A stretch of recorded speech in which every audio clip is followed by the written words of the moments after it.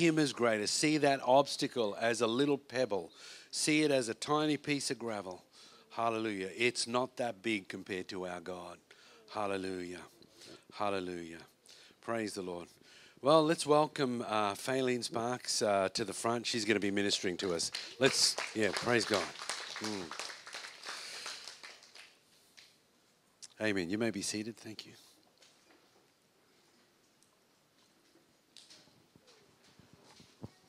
Thanks, Pastor Les. Awesome to be here again. Thank you so much. Okay, so. Praise the Lord. Wow. You guys must be keen. Back in the house of God today. Praise God. Amen. It's a great day to be alive. I'm so looking forward to hearing Pastor. Excuse me, I've got a lozenge in my mouth. If I choke it out, I'll be fine. Pastor Lindy, it was great to meet you. I'm looking forward to next session, and praise the Lord. I just want to pray for some people before we get into the word. Could I pray for you guys? Yeah. In fact, is this your whole family? Yes. All of the children? Yes. Wow, praise the Lord. Thank you, Jesus. Thank you, Lord. Thank you, Lord. Father, we just thank you for this precious family. The Lord says, the sky's the limits.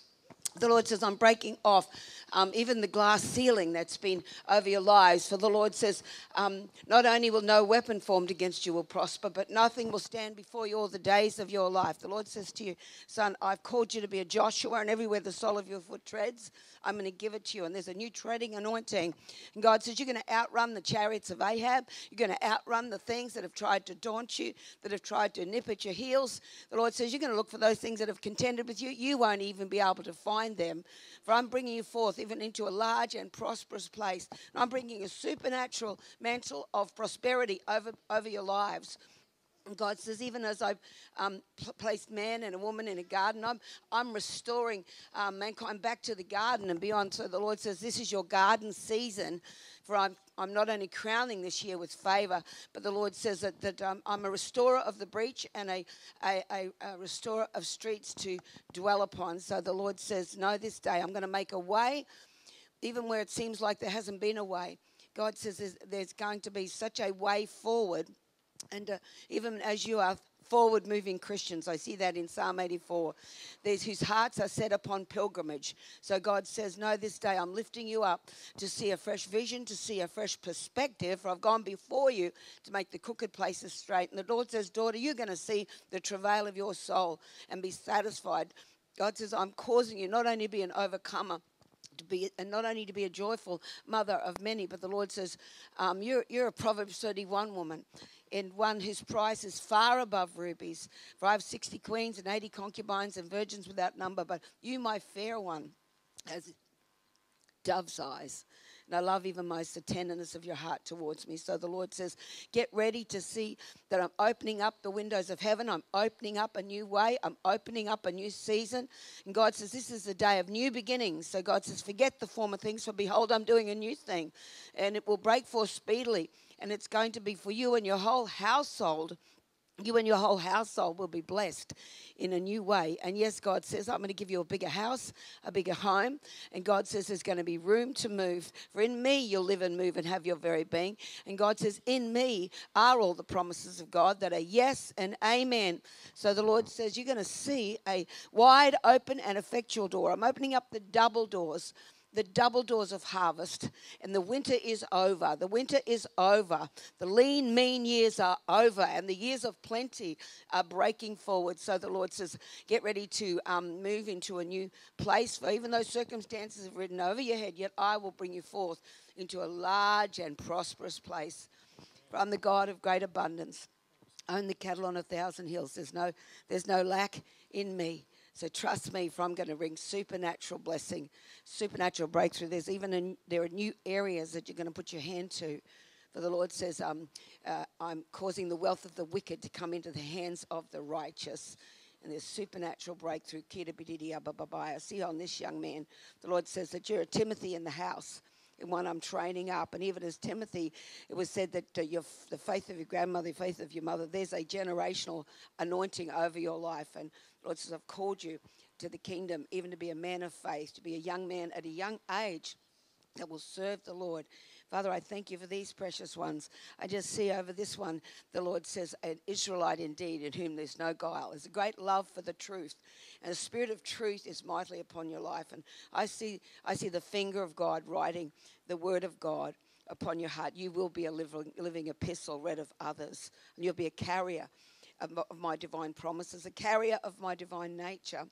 And you'll also be even one who'll carry the gospel even to many places and many lands. Hallelujah. Father, we thank you for this whole household of favor. And I thank you that this is a new season of gathering. God says, I'm gathering you into a new place of knowing the blessings of the Lord make rich and add no sorrow, says God. Amen. God bless you guys.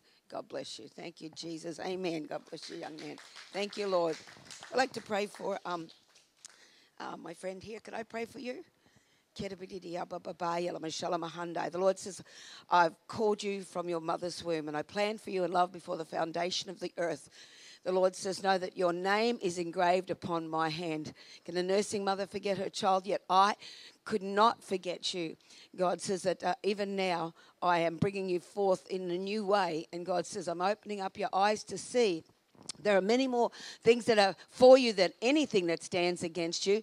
For I have put even those fiery chariots of angels round about you, angels on assignment, and even the things you've been praying for, just as Daniel prayed and prayed and prayed. And there was a contending, and there's been a time of contending. And even though the enemy has come against you one way, he will flee several different ways. But you are under the shadow of the Almighty. The secret place is our place, says the Lord. In Psalms 25:14, the secret of the Lord is with those who fear him and reverence him, and to them he will reveal his covenant. God says you're going to be a covenant woman. You're going to understand covenant, and you're going to know I'm a covenant-keeping God. So the Lord says, I'm bringing you even forth out of Lodebar, even out of, like Mephibosheth came out of the desert, out of the wilderness, and came and sat at the table of the king. And the Lord says, even as much was restored to Mephibosheth, the inheritance, the blessing, everything that was lost at the fall, I'm restoring to you, says God. So I'm making you the head and not the tail, above only and not beneath. For you are a royal daughter of the king. And so this day I've sealed you with the seal of my ring. And even as Esther came forth with the authority and the boldness of the call of God, there's a spirit of boldness that's coming over your life.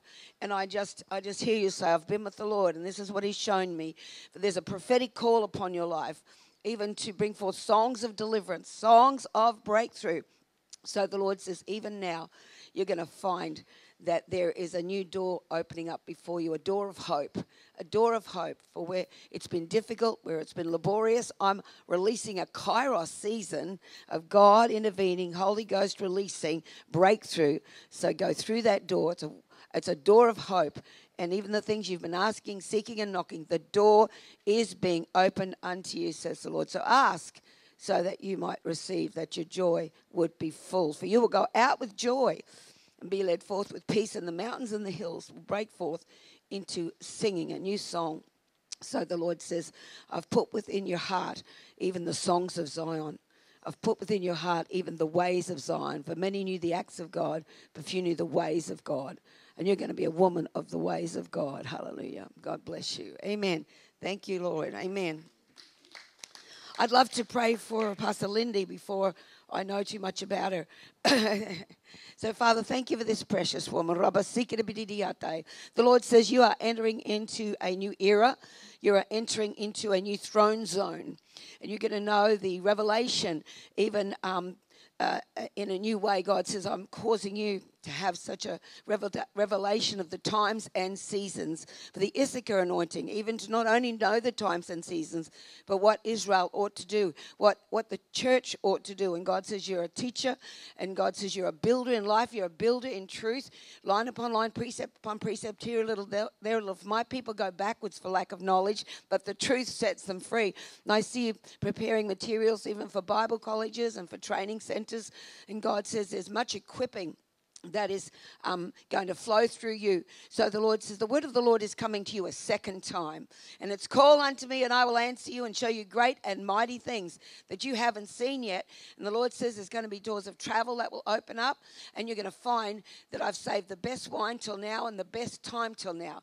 So get ready to rejoice, for I'm going to give you a double portion of joy, and you'll go out with joy and be led forth with peace, and I know that that there's that grace to an anointing to heal the sick, and the Lord says there's going to be even a multiplicity of that anointing, and you're going to find many, even whole companies of people are set free from many things. So the Lord says, daughter, I know that you're going to heal the brokenhearted and set captives free, and there is much fruitfulness ahead for you. So even through the times and seasons where it seems like in the year that King Uzziah died, I saw the Lord high and lifted up, and his train, his glory, filling the temple. God says you're entering into a new zone, and it's all about the glory. And even as you said, Lord, show me your glory. And I'm putting you in the cleft of the rock. And this is a time of great encounters. And I will surround you with my goodness and my glory. And you will know that I have sent angels on assignment, ministering servants to the heirs of salvation. You're going to see angels. You're going to see me move in supernatural and unusual ways. So even as you would walk with me into this new season, God says, I'm opening up a new door, and there's a door standing open in heaven.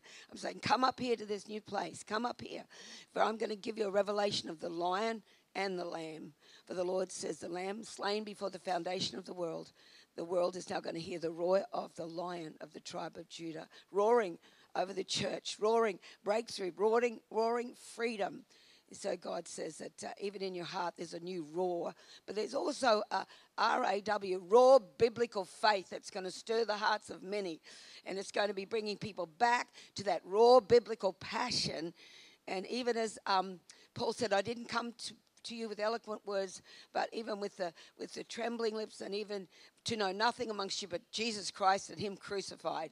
So God says you're going to bring such a revelation of the power of Calvary, the power of the cross, and the power of the blood of Jesus. So the Lord says, get ready to see multiple miracles, multiple breakthroughs in Jesus' name. Amen. God bless you, Pastor Lindy. Oh, confirmation. Thank you. Praise God. Praise the Lord. But I'd like you to open your Bibles this morning to the book of Romans. And I want to just share this morning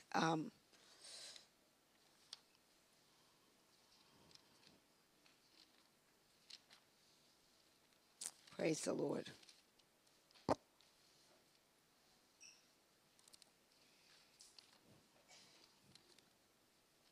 Just have to find it now. Praise God. Romans 8. Turn with me to Romans 8.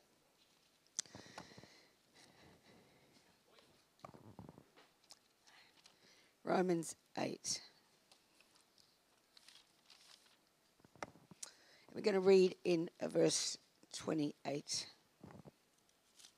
Father, we thank you that the entrance of your word brings light and it brings life. So today, let your word be a lamp to our feet and a light to our path. And touch our hearts and change our lives, Jesus. Amen.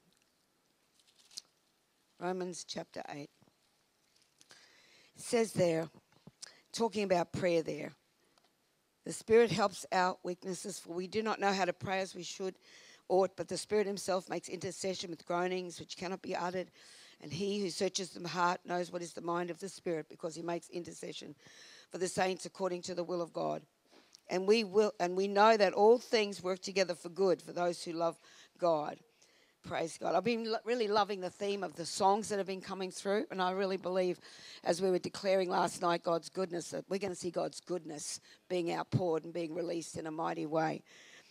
And it says there, together for good for those who love God, to those who are called according to his purpose, for whom he foreknew, he also predestined to be conformed to the image of his Son.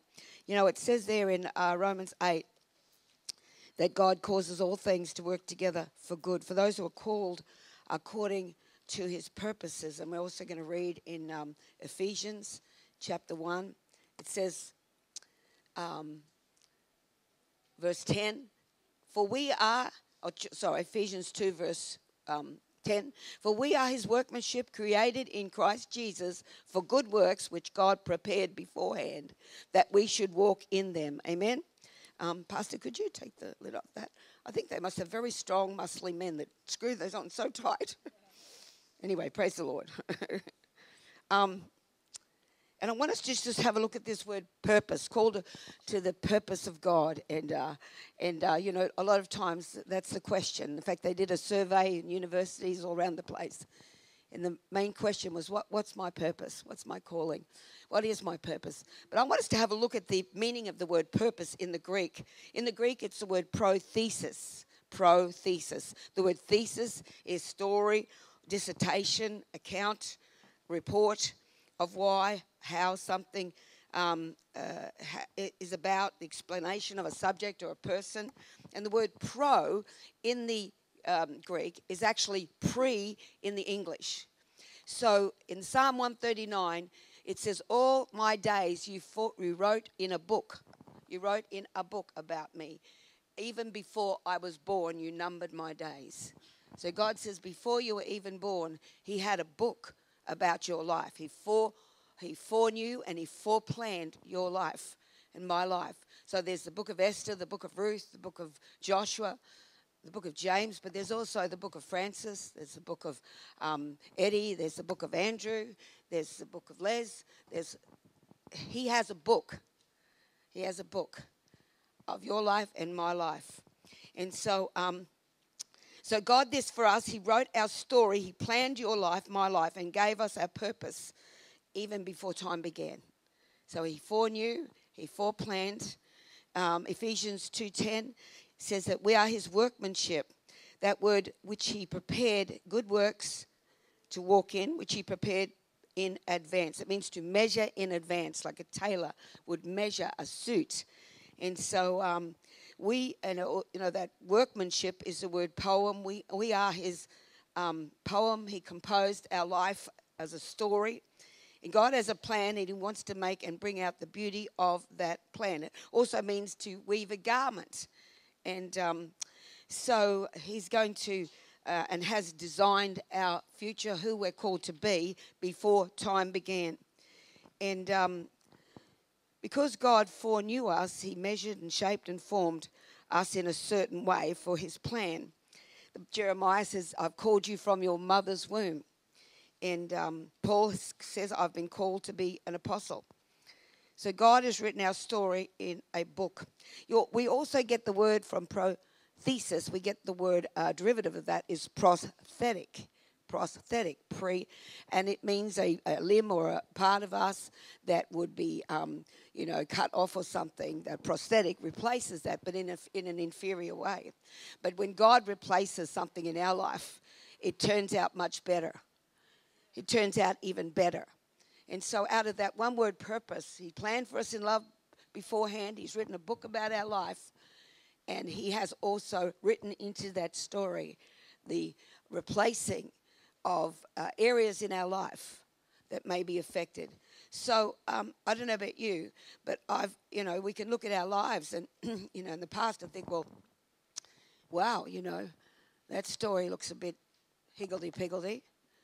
And there are things that are in our story. There are chapters that were never written in heaven. And, he's the author and the finisher of our faith. He's the author. That we sing that song, I know the author of the story and is mine. Amen? But we have a free will, and there's sometimes when we will take the pen out of the hand of the author, and we begin to change the narrative. Well, I'm just going to go and marry that man. I'm just going to live in that place. I'm just going to change my jobs. I think I'll leave the church, and I'll go to somewhere else. And we start to do our own narrative. And or we're still, while we're writing that chapter and doing our own thing, Satan comes along. And he starts to write a narrative in there. Who knows divorce was never created in heaven? Who knows infirmity was never invented in heaven? And then the enemy starts to come and starts to write something in our book. And the narrative changes. So what do?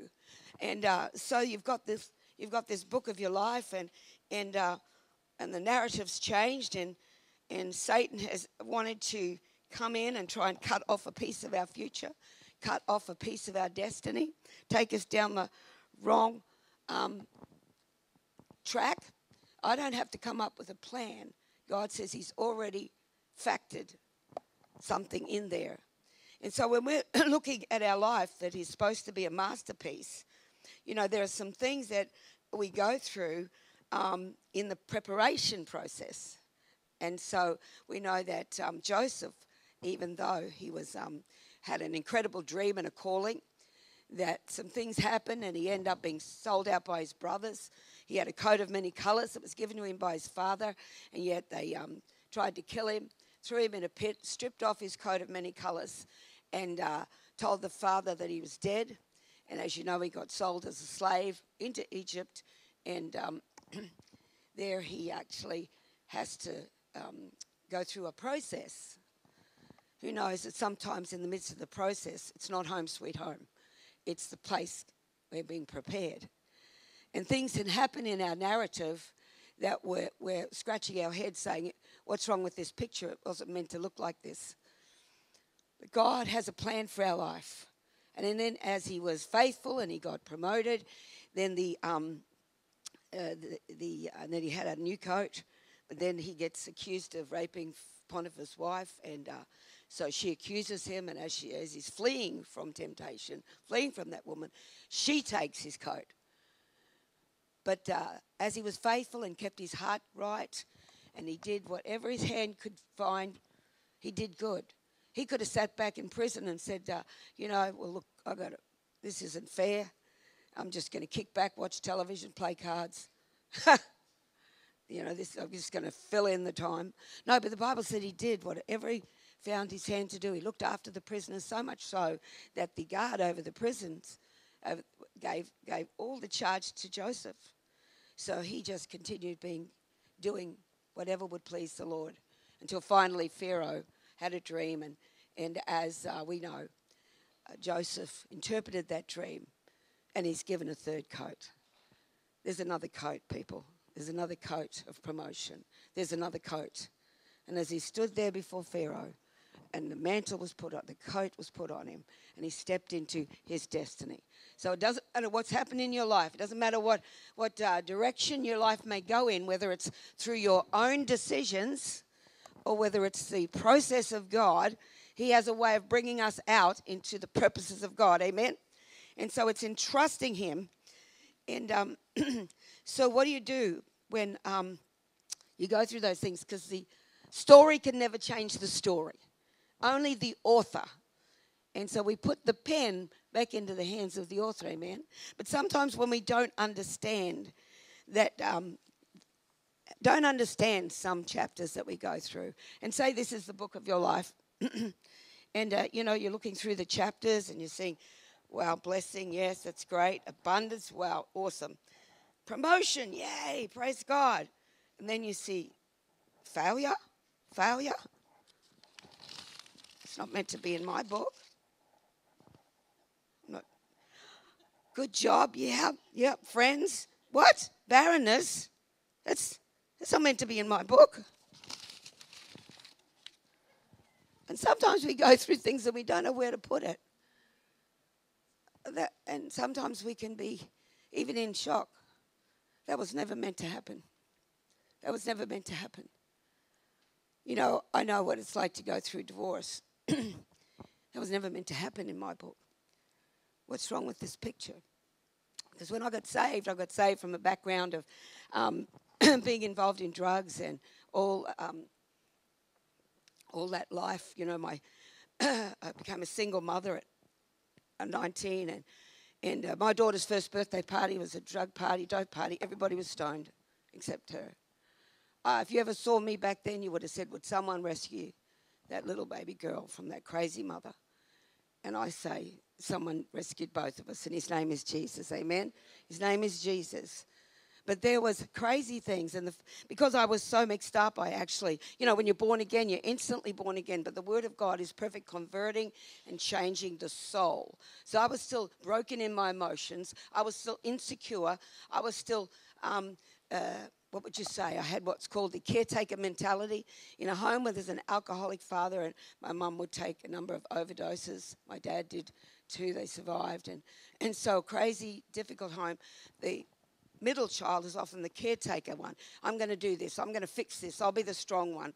I'll take charge. I'll look after everybody. So I already had that mentality. And when I become a single mother, I got even stronger. I got very strong in my personality. And so, when when I got saved, it was like, okay, Jesus, you can sit it out now. I'm going to serve you with all my heart.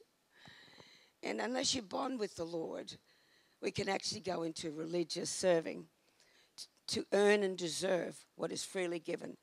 Because earning and working for something can look the same as, because of His great love, whatever I find my hand to do, I'll do it. Because of His great love, or rather to earn it, to earn it, to earn it.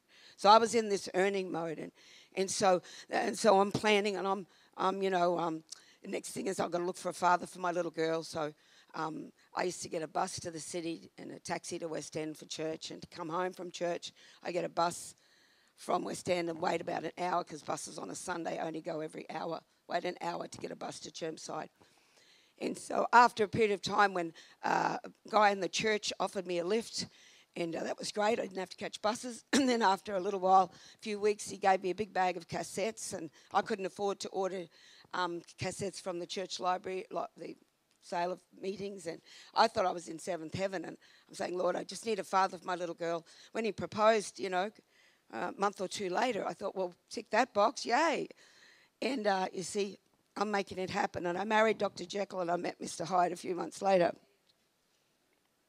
See, I figured everybody that came to church did what the pastor said, because I was sincere. I never went anywhere else but to church and to work. I never read anything but the Bible, and I didn't watch television for at least 12 months. Just so full on saved. Not when I was in a goody two-shoes. I just had this incredible salvation.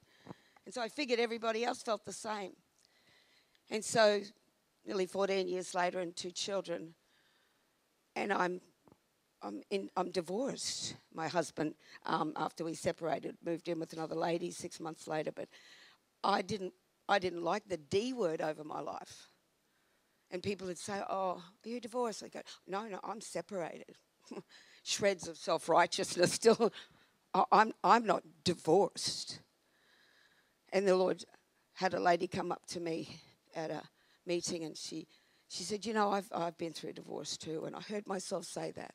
But I heard the stinking sound of self-righteousness. Oh, I'm not like you. Oh, I'm not divorced. And so God allowed some chapters to come that it was like, that's not meant to be in my book. That's not meant to be in my book. And maybe you're going through your book, and there's kids getting good grades at school, excellent. Prosperity, wonderful. And then there's infirmity. No. That wasn't meant to ever be in my book, not infirmity. And then there's another one called rejection. No, it's not to be in the book. Lost my home. No. Go through the Brisbane floods. No. And we become amazing editors, because I find there are some things that you just don't know where to put. Because there was a real stronghold of suicide over my family's life. And my sister, when she would go through broken relationships, she began to take overdoses. And we were called to the Nambour Hospital after one of those particular overdoses. And she wasn't expected to live. She was on life support. But I was a Christian by this time, and the Lord showed me a picture of a white coffin. And He said, break the lie that this is a good way out. Break the lie that it's a good answer.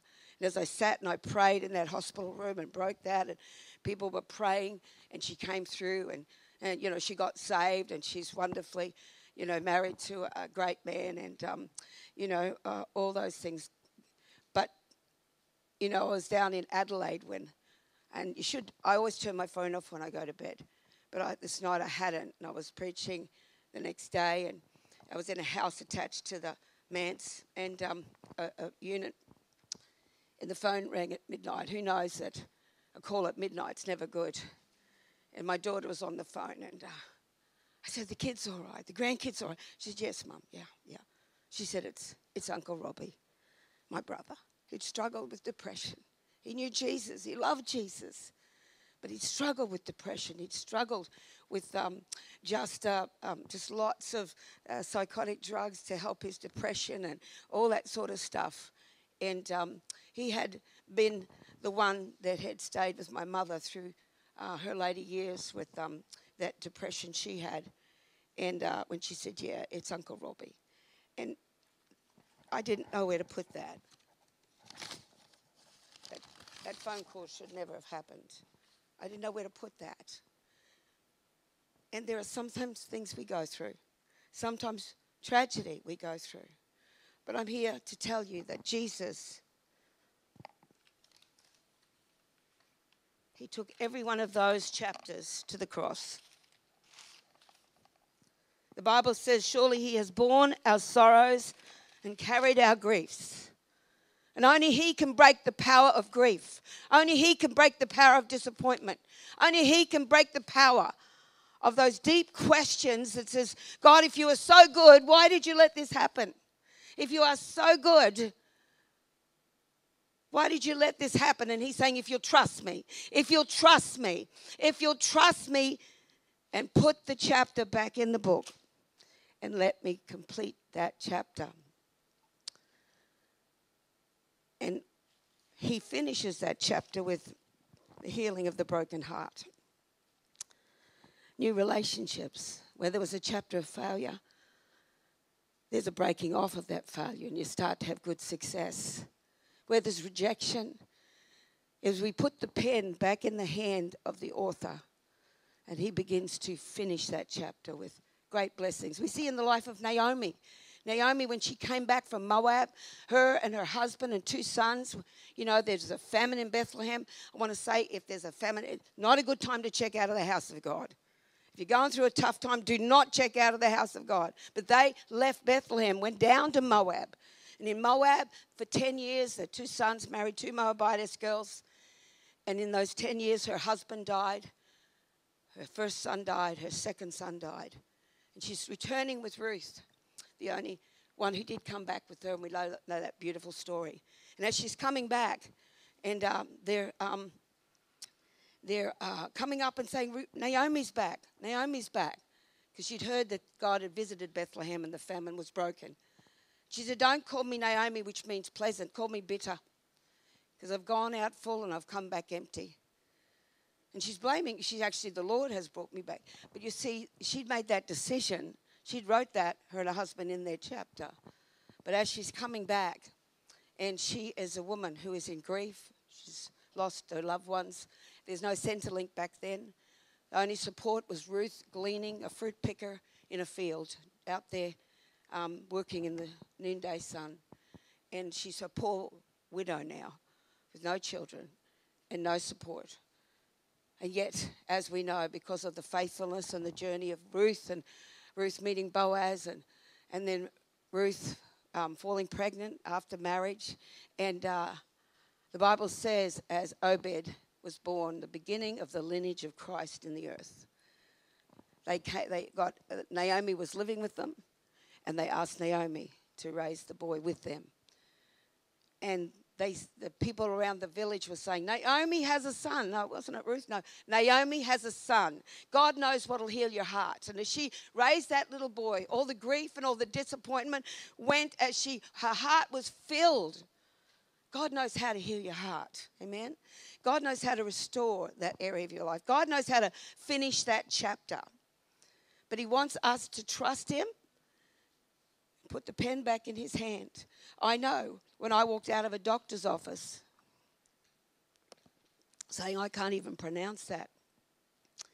A neurological situation. I had to go and see a neurologist. But as I walked out of a doctor's office and certain parts of my body were breaking down, and affected certain areas, and my eyes wouldn't stay open, and in the end one eye closed, and I was wearing a patch, and actually my crazy brother actually got me a black patch and a stuffed parrot on Christmas. We have a weird sense of family, humour in our family, no compassion, just listen, what fun can we make out of this? But I know what it's like to lie in bed at night going, my muscles, am I breathing properly? To walk out of a doctor's office and they say, there's no cure. There's no cure. You have to go on this sort of strong medication. I know what it's like to lie in bed going, just keep me alive till my kids are all walking with you, Lord. Just thinking, well, I better plan my funeral. Don't want to leave it up to chance. I don't want that person to do my funeral. Better make sure I get to the right person. And I hope they sing songs that make everybody cry. I want good songs. And I hope my husband doesn't remarry in the first 12 months. It's not a good look. And you go through all this crazy, and I better put aside, this special ring for this daughter. And those chapters are not meant to be in my book. I never thought I'd hear those words. But I want you to know, every time I went to that neurologist, I took a book about Christ, testimony, Christian doctors, share the gospel. And he used to kind of like be puzzled. He'd go, what do you do again? What are these talks about? So I never would say, I'm a pastor. I just teach on faith, how to have hope in the world. And then I'd tell him my testimony. And he would write notes each time, and then I have to go through all these tests. But I want you to know that, they can't say healed, but they do say remission. And I am totally healed. I'm not on any medication. In fact, sadly, my neurologist died, a couple of years ago. I don't even see a neurologist now. God is a healer. Amen? He finished that chapter. While I was lying in bed, you see my eye muscles were breaking down, and the other eye started to close, so I'm driving like this. You wouldn't want to be on the road. Sorry. If I sat next to, if I was talking to someone, it'd be like this because my eyelids wouldn't open. Or when one eye was just playing up, I'd sit in talking to someone. I'd make sure they were on the side of my good eye because the other one wasn't opening hardly at all. And you think, will I ever feel better? Will I ever, hallelujah, praise God. Amen, high five Jesus. He's a healer. He's a deliverer. But I'm here to say, on the other side of rejection is new relationships. On the other side of barrenness is fruitfulness. On the other side of tragedy is a healed heart. I know one day I'll see that brother again. For years I couldn't even go past his turn-off. I had to put away his photos. But I want you to know now, I'm just looking forward to seeing him again because he loves Jesus. He used to pray for me. And so, in fact, sometimes if I'm in a plane and I feel I should witness because that's what you do. And inside I say, Robbie, this one's for you. This one's for you. You didn't get to fulfill all your life. So I've got an inheritance of souls that you would have led to the Lord. This one's for you, Robbie. And I know I'll see him again. But God's healed my heart. On the other side of grief is Jesus, the friend that sticks closer than a brother. And I'm here to ask you to put the pen back in the hand of the author. There's a palace in Tehran, a royal palace, and the architect specified huge sheets of mirrors for the walls. It was an amazing palace that was being built. And when the first shipment arrived from Paris, the mirrors actually were broken. The contractor threw the pieces in the trash and rubbish, and he brought the sad news to the architect, who said, collect all the broken pieces, smash them into tiny pieces, and a mosaic of silvery, shimmering pieces of glass, flashing like diamonds. The broken become more beautiful. The broken become expert at mending. And God will beautify the meek with salvation as we give him back the pen, amen? He wants to put a prosthetic. He wants to add something even far greater to your life and my life, amen? And so it's known around the world, this mosaic, and God wants to make a mosaic out of your life. And so I'm here to ask you, what's the chapter? We don't actually tear it out, but I don't want to think about that. I'm just going to think about that. But when we don't process it, it stays alive inside of us. But when we can go to the Lord and say, into your hands I commit this tragedy, my broken heart, Lord, my child that's been going through a struggle, into your hands I commit this person. And I trust you, Lord, to give back something far greater. In the divine exchange and the trading floor of heaven, it's still beauty for ashes. The currency is still ashes. Amen? Do you have any ashes today? Do you have any chapters today? I had a number of them. That because sometimes, some of us may enter heaven with such an editing that we've just got 2 covers and a few odd chapters. But as we allow God and go to put that chapter back in, can we just stand now and can I have the musicians come? We've got a few minutes left. Thank you, Lord. If you've got a chapter today, we're going to invite Jesus into that chapter. We're going to see the power of Calvary affect that chapter. And God's going to give you back something far greater. The Lord spoke to me a number of years ago. Yeah, guys, that'd be great. And he said, I have a double indemnity clause for every person's destiny. Double indemnity. It's in Isaiah 61 verse 7. For your former pain, shame and disgrace, where the enemy tried to disgrace you, shame you and maim you. He said, I have a 2-fold recompense. Therefore, in your land you will receive double, and all who see you in your prosperity will know the hand of the Lord has done this. That tense is ongoing present tense doubling. Ongoing present tense doubling. And double indemnity in an insurance policy is when under certain conditions of injustice, under certain conditions, I think where a train is involved or something, and you might say, well, look, that just felt like a train wreck for me. But God's word, he said, I've underwritten all your losses. I've underwritten every chapter. I've underwritten everything that the enemy may mean for evil. I've underwritten it with good. And sometimes because of the shock of the contradiction, there's a scripture that says if the devil had known the plan of God and what it would produce, he never would have crucified the Lord of glory. There's a principle. If the devil had known, he never would have. If the devil had known, he never would have. But it's like, okay, God, I know now how the healing power of God works. I'm excited about healing. I know that you heal the brokenhearted. I'm excited about seeing people get healed of the broken heart. I know, God, that you break the spirit of poverty and release prosperity over our lives. So I'm going after every person that needs deliverance from a spirit of poverty. If the devil had known, he never would have. But in some circumstances, you do feel like a lamb led to the slaughter. Jesus, I met him at your house, I said. I wasn't in any nightclub. I wasn't going anywhere but to church. I met him at your place. What's wrong with this picture? Like a lamb led to the slaughter. And yet, God, in his knowledge, could have stopped it, but in his wisdom, he allowed it. Because he knew I was so broken, the potential to make a wrong decision was 95% for sure. And he will never violate your free will. But God used it all for good. God used it all for good. And so I have 2 beautiful children and a journey of digging a well in God that I would have not been able to dig. Now, God did not plan that marriage. God did not plan that divorce. But as we put our pen back into the hands of the author, and he begins to write a narrative of blessing, of redemption, of restoration, of double indemnity, double for your trouble. Amen?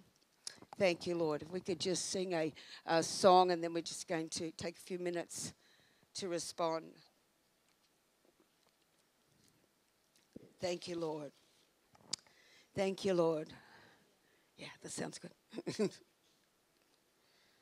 Thank you, Jesus. We love you, Lord. We thank you for your goodness.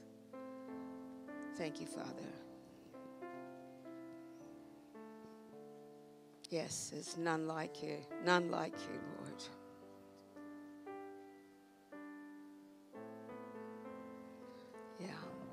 Thank you, Lord.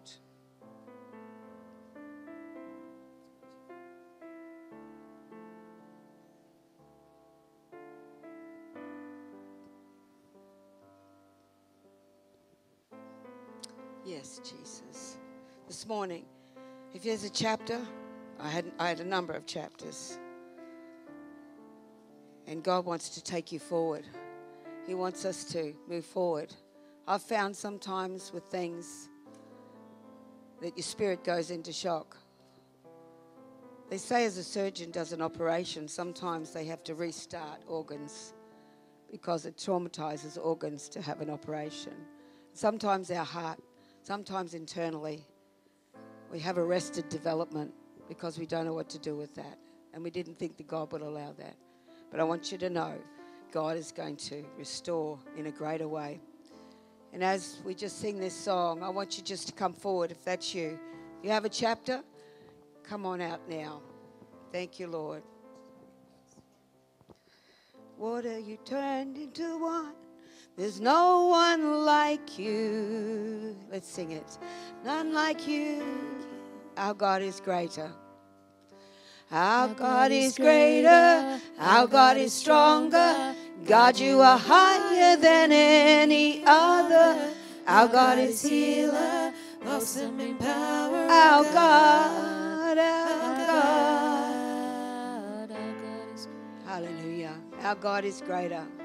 Thank you, Lord. Let's go back to verse 1. Thank you, Jesus. Hallelujah. Anyone, before we just move on. Thank you, Lord. Hallelujah. Thank you, Jesus. Thank you, Lord. Open the eyes of the blind. There's no one like you. None like you.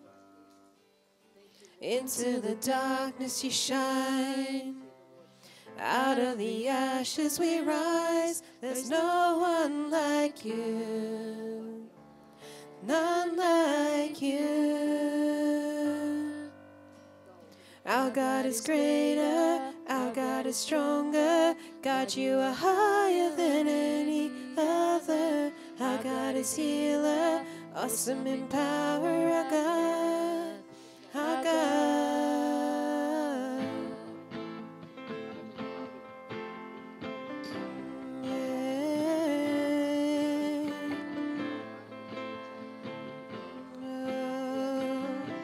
Into the darkness. Into the darkness you shine. Out of the ashes we rise. There's no one like you. None like you.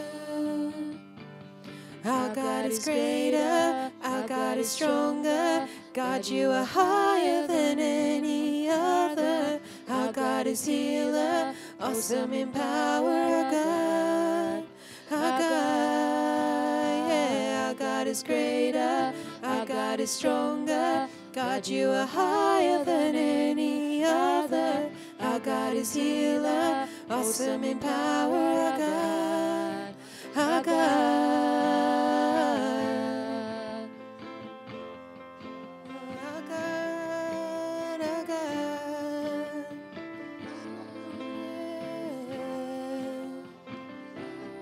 Yeah. So good, our God.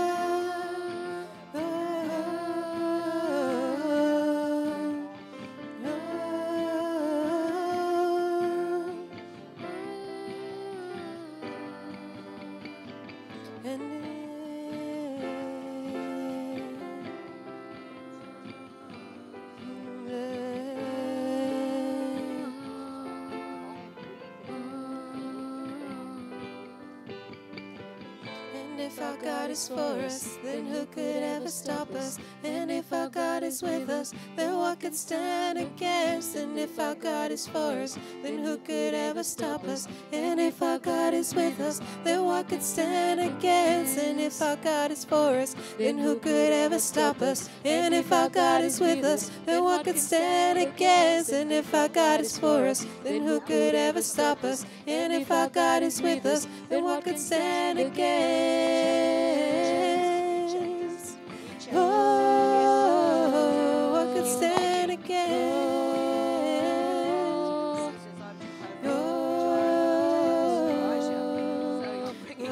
is greater, our God is stronger. God, you are higher than any other. Our God is healer, awesome in power, our God.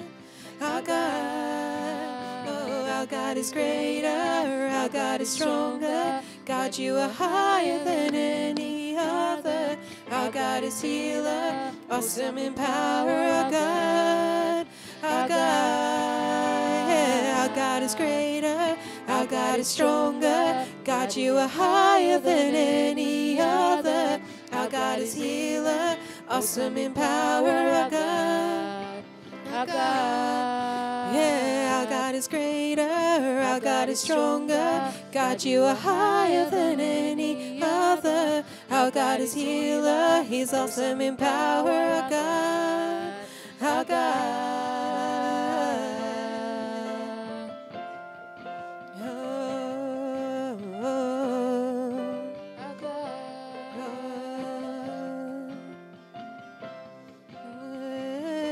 There's no one like you, no one above you. There's no one like you, no one above you. Yeah.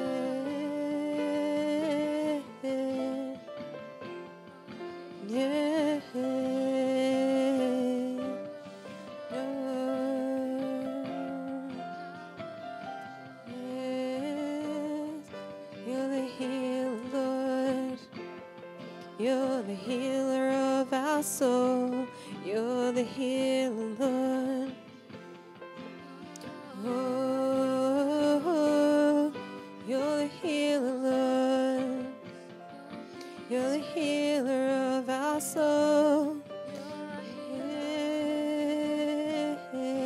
your love just makes us whole.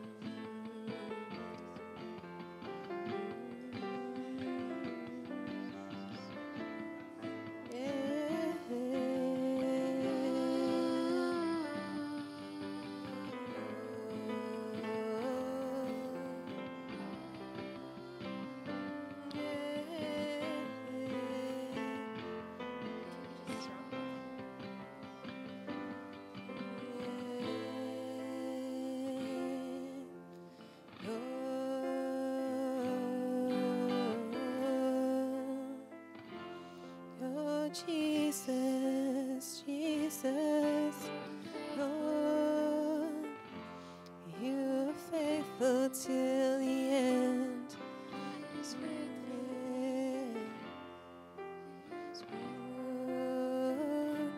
We trust in you, Lord, we trust in you, Lord.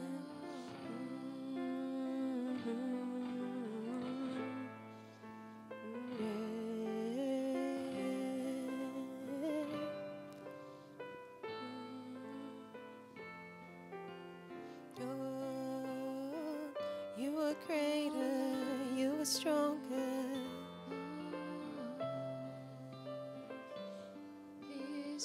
You are healer, awesome in power. There is no one like you, Jesus. There is no one like you, Jesus. Oh, there is no one like you, Lord.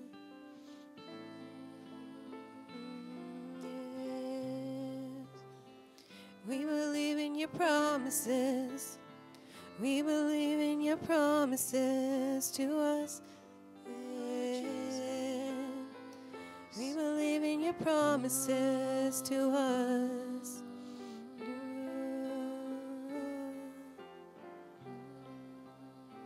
We believe in your promises. Thank you, Jesus. Oh, our God is greater, our God is stronger.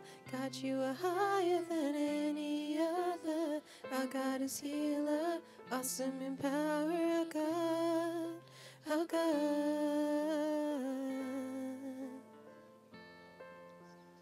Yeah.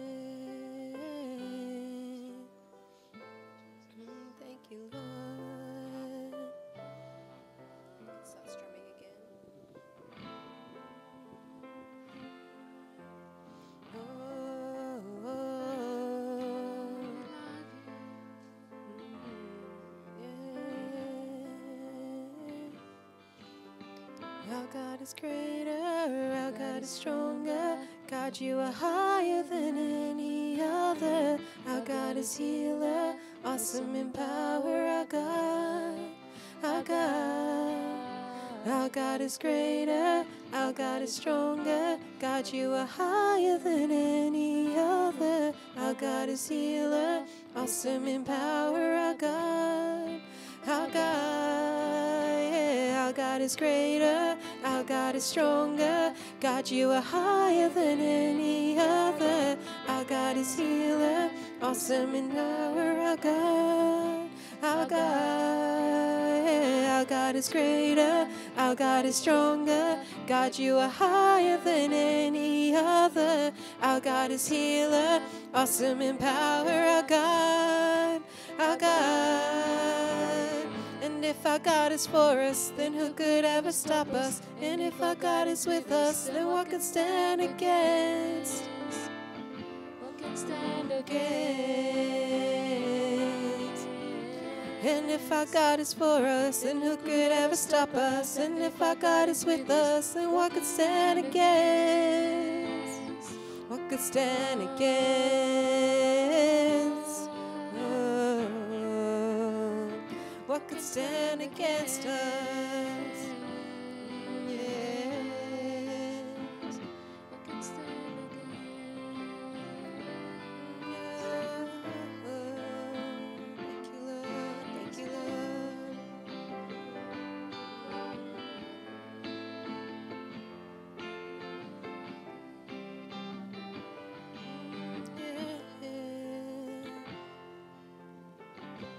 Oh, he's seated above and not beneath.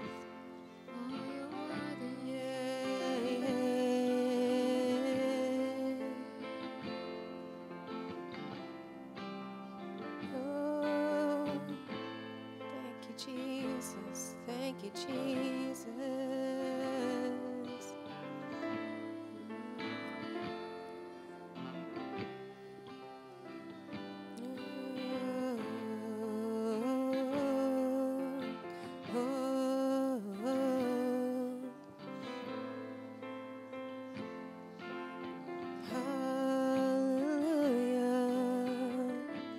Hallelujah, hallelujah, you are holy.